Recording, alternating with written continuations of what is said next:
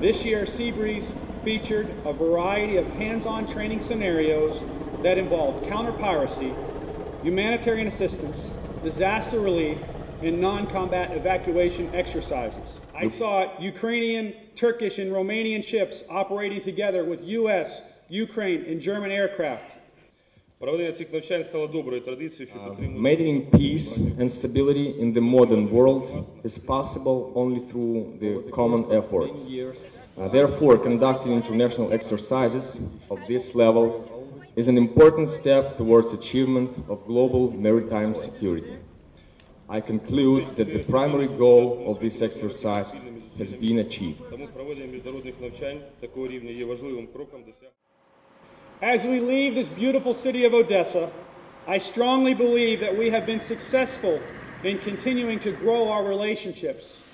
Relationships that have been built on 16 years of exercises, that have been built through cooperation, through lasting partnerships on the seas, over the land, and in the air.